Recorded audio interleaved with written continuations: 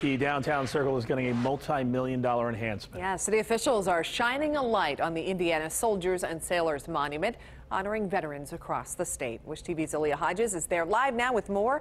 So, Aleah, what can people expect to see here? Well, all of this is called Shining a Light, and it's a $7.6 million project funded by Lilly Endowment. Now, I've been told this is supposed to be very visual. It's supposed to be a lot of sound, a lot of lights coming right here starting November 9th. Now, city officials did release some details of the project for the very first time earlier today. Downtown Indy says it will tell the story of the Indiana Soldiers and Sailors Monument. It's a 5-minute program featuring the Indiana Soldiers and Sailors Monument in red, white, and blue. LED lighting is being placed on top of nearby buildings and around the circle.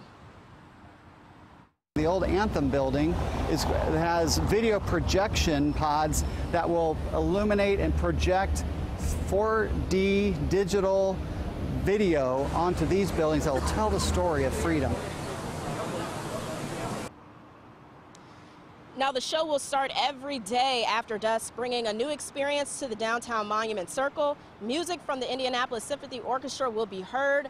Now, I spoke with a lot of people earlier today after the announcement was made, and they tell me they are very excited to see all of this come together, that this is very exciting for the downtown circle. Now, stay with us. We'll have more details about this project coming right now in downtown Indianapolis. I'm Aleah Hordges, Wish TV News 8.